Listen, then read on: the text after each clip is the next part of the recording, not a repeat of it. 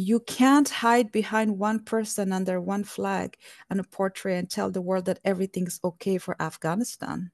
Friba Rezayee was the first woman to represent Afghanistan at the Olympics in 2004. Appalled by the Taliban's treatment of women since their return to power, she's now urging the International Olympic Committee, or IOC, to ban Afghanistan from the Paris Games. If the IOC allows them to enter the Olympics at the heart of Europe in Paris in the year of 2024, it's very dangerous for the people of Europe.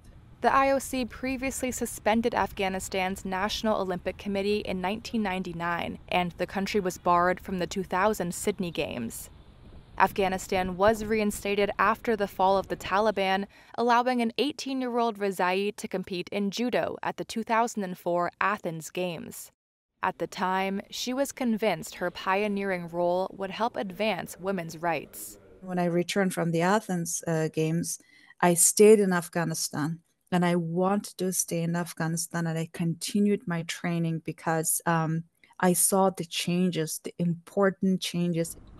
Now, she says those hopes are crushed.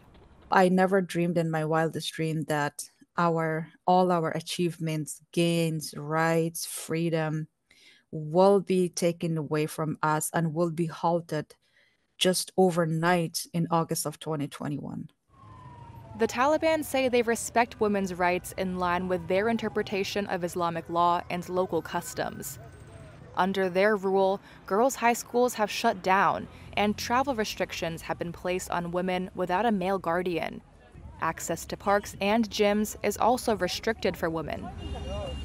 When asked to comment on Rezayee's call for a ban, the IOC referred to a statement made in March by James McLeod, its director of National Olympic Committee Relations and Olympic Solidarity.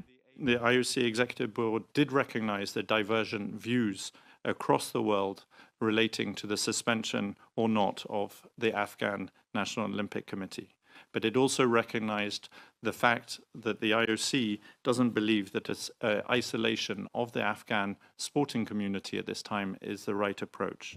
Rezayee left Afghanistan in 2011 and now lives in Canada. She's since founded Women Leaders of Tomorrow, a nonprofit that provides scholarships and education programs for Afghan women. To me, it feels like whatever I did to support women's rights, gender equality, women's rights to sport back in 2004, it is all undone by the IOC and by the Taliban and people who tolerate the Taliban.